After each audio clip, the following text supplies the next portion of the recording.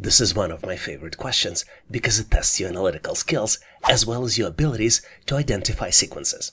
You're presented with the series of numbers, and you need to identify the pattern and select the option that completes the series. Take a close look at the numbers. The numbers are 2, 5, 9, 14, and 20 in the first row. Second row is 3, 6, 10, 15, and 21. The third row is 4, 8, 13, 19, and 26. And last but not least, the fourth row has the series of numbers 1, 2, 4, 7, 11, and then comes the missing number. You need to detect the pattern and select the missing number out of 4 possible choices. Choice A, 17. Choice B, 16. Choice C, 23. And last but not least, choice D, 18. Take a close look to see if you can come up with the solution. Are you ready? Because I already found my solution, so I'm moving forward to share with you my version of the answer. And obviously, if you have a better way to solve it, please make sure to post in comments. The key to solve these types of challenges is obviously to identify the pattern and not to overthink it. If we look at the series of numbers, we have 4 independent rows, and each row represents an independent sequence which follows the same pattern. So what is the pattern? And the pattern here is rather simple. The next number is calculated as previous number plus the increment. An increment increases by 1 with each subsequent number. Let's look at the example on how calculations are done for the first row of numbers. In the first calculation, the increment is 3. 2 plus 3 equals 5. Then increment increases by 1, and from 3 becomes 4, which means 5 plus 4 equals 9.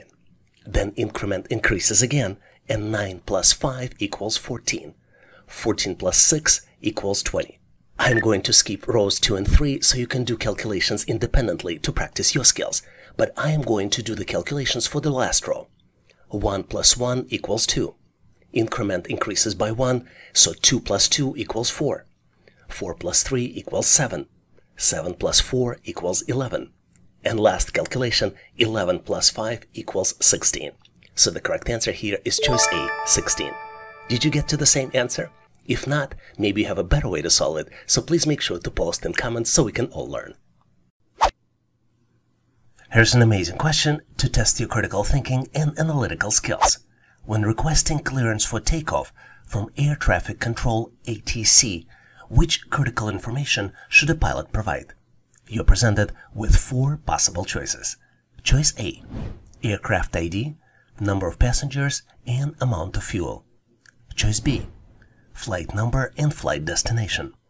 Choice C, aircraft type, call sign, and departure runway.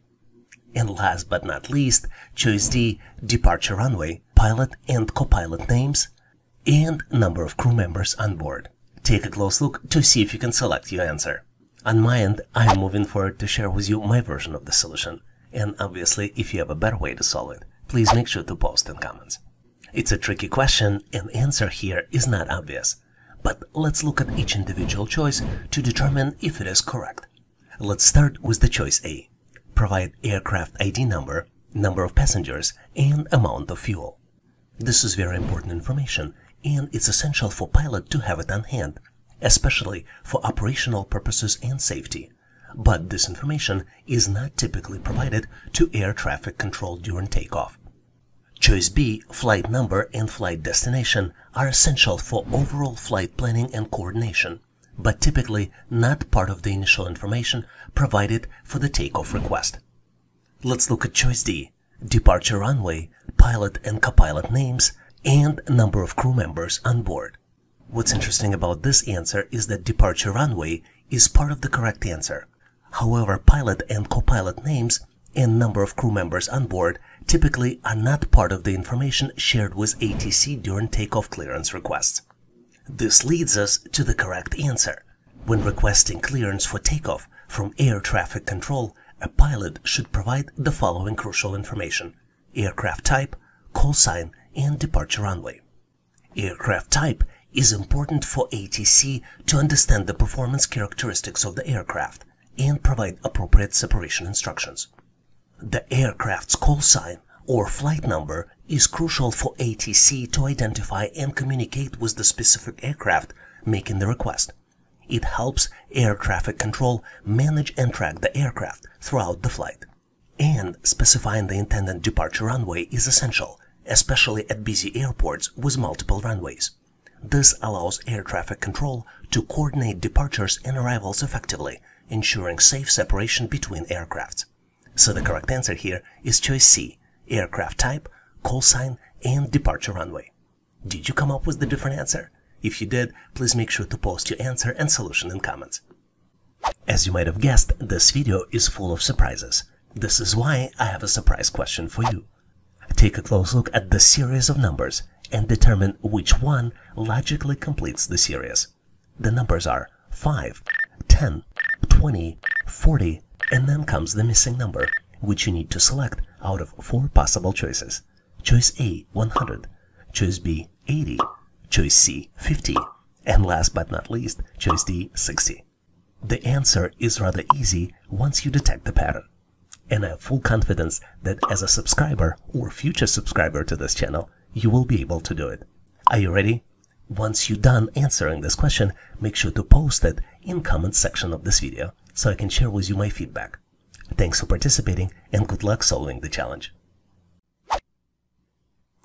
What's interesting about the question I'm about to present you is that it truly tests your analytical skills.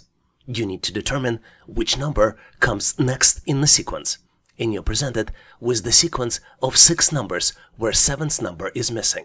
The sequence is 23, 11, 20, 12, 18, 14, and then comes the missing number, which you need to select out of 4 possible choices. Choice A, 17, choice B, 16, choice C, 22, and last but not least, choice D, 20. Take a close look, maybe do mental math calculations to see if you can come up with the answer. Seems unsolvable, isn't it? But be sure that the answer will look so simple as soon as I reveal it, just like in the magic trick. Maybe give yourself additional 15 to 20 seconds to see if you can come up with the answer. Are you ready? Because on my end, I'm moving forward to share with you my version of the answer. And obviously, if you have a better way to solve it, please make sure to post in comments. If you are a frequent visitor or a subscriber to this channel, you know the rule. And rule is to find the pattern. But in this particular question, there are 2 independent patterns. Let's look closely so I can share them with you. The numbers 23, 20, 18, and 17 represent first pattern. And the next number is calculated by subtracting decrementing number from the previous number. Let's look at the example. 23 minus 3 equals 20. 20 minus 2 equals 18. You see that the 3 is decremented by 1 to get to 2. The next number is calculated as 18 minus 1, which is decrement from 2, equals 17. The even numbers 11, 12, 14, and then the missing number are calculated using the different pattern. In fact, the opposite pattern, where instead of decrement, we use increment. Let's look at the examples. 11 plus 1 equals 12. Then we increase 1 by additional number, and we increment 12 by 2, which leads us to a result of 14. Then the next number, the missing number, is calculated as 14 plus 3, which would be equal to 17. So the correct answer here is choice A, 17. Did you get to the same answer? If not, please make sure to post your answer and solution in comments. Here's an amazing question with the answer that will definitely surprise you. You're presented with the circle broken down into the 8 parts. Each part has letters inside, and letters are O, S, then comes the missing letter, T, another missing letter, O, another missing letter, and ends in P. You need to complete the object by selecting the choice of 3 grouped letters. Choice A is represented by letters I, E. Choice B is represented by letters T, N. Choice C is represented by letters E, N. And last but not least, choice D is formed by the letters of I, N. Take a close look to see if you can complete the object. I'm going to give you a quick hint to help you solve it. Take a close look what happens if you move clockwise. I'm pretty sure you are by now, so I'm moving forward to share with you my version of the answer. And obviously, if you have a better way to solve it, please make sure to post in comments. What's interesting about this question is how amazingly simple the solution is. If we start with the letter P, we can form a word position. Let me spell it for you. P-O-S-I-T-I-O-N. Let me pinpoint 3 considerations that will help you solve these types of problems on the test. When you look at the question is complete the object, and letters are the choices, which most of the time would mean that you need to form the word. Circle shape in the original question mimics the clock, which a lot of times mean that you need to select the direction, which could be clockwise or counterclockwise. To solve these types of challenges, you typically need to look at consecutive letters that are already present. So the 3 consecutive letters that are present are P-O-S, which would kick off your thinking about the word position. As you might have guessed by now, the correct choice here is choice D, letters I-I-N, which help you to form the word position. Did you come up with the different answer? Or maybe you have other tips on how to solve these types of challenges? Please make sure to post in comments.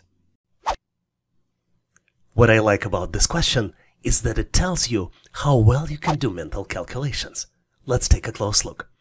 0.41 is the closest decimal approximation for which of the following fractions?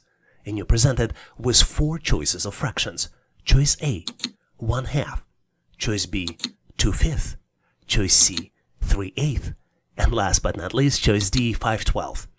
Take a close look to see if you can come up with the answer.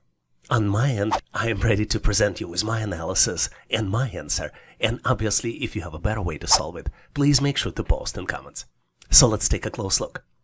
To determine the closest approximation, we need to calculate the decimal equivalents for each fraction and then compare them to 0.41. So let's do it for each choice, choice A, B, C, and D. For choice A, 1/2 is equal to 0.5. For choice B, the decimal equivalent for 2/5 is 0.4. For choice C, the decimal equivalent of 3/8 is 0.375. And for choice D, for 5/12, the decimal equivalent is 0.41666, and then it's repeating for 67. And then in the last step, we need to compare all these decimal equivalents to 0.41. So from my standpoint, the closest decimal approximation to 0.41 among the given fractions is choice D, 5/12. And that's because the result of the calculations, 0.41666667, is the closest to 0.41 when rounded to 2 decimal places. So the correct answer here is choice D, 5/12. I love this question because it truly tests your logical thinking and analytical skills.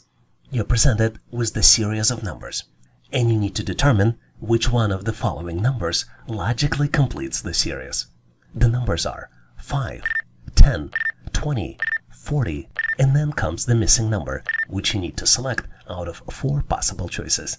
Choice A, 100, choice B, 80, choice C, 50, and last but not least, choice D, 60. Take a close look, maybe pause this video to see if you can get to the answer. I think I know what my answer is going to be, so I'm moving forward to share with you my solution. And obviously, if you have a better way to solve it, please make sure to post in comments so we can all learn. To answer this question correctly, you need to detect the pattern. And each number in the sequence is obtained by doubling the previous number. Let's take a look. The first number is 5, and 10 is calculated as double of 5.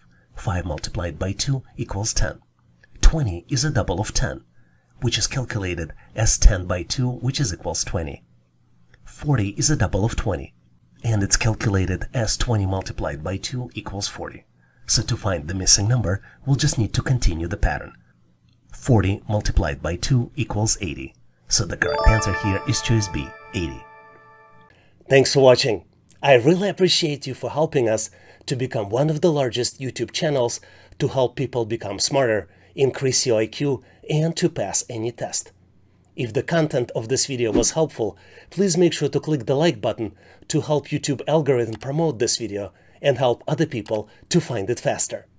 Giving us a like is also a way for you to tell us that you need more content like this, and when you tell us, we will deliver it for you in the future. For links to free and premium resources, please check the description and comments of this video. You can also go directly to our website, howtoanalyzedata.net, to download the materials related to this topic. I really appreciate your endorsement, support, and patronage of this channel. And thank you for considering to become a member and considering to subscribe. Please leave feedback, suggestions, or corrections in comments. And all the best on your journey. I'll see you in my next video.